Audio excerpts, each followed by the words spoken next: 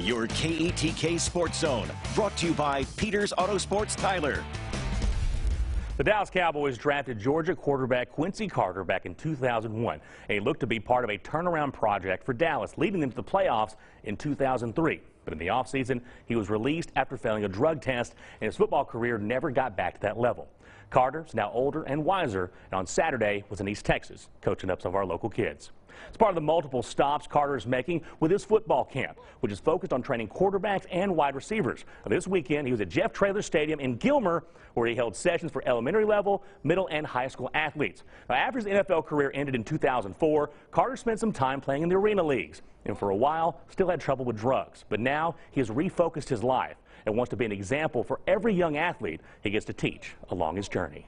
I've got the blueprint of, of how you can make it and be successful. Then I got the blueprint of how you can destroy a career and how quickly you can do that by, implementing some bad habits in your life. It's everything because you're able, to actually give a kid something that, that's so valuable to his life. And, and I know that getting a little bit older, being 43 now, what's important. I know what I need to get these kids, being blessed with all the coaches and the man up above just guiding me along and giving these kids what they really need fundamentally wise, man. It means the world to me. Carter's next camp will be at Cedar Park High School in the Austin area, but he hopes to bring this event back to East Texas next summer.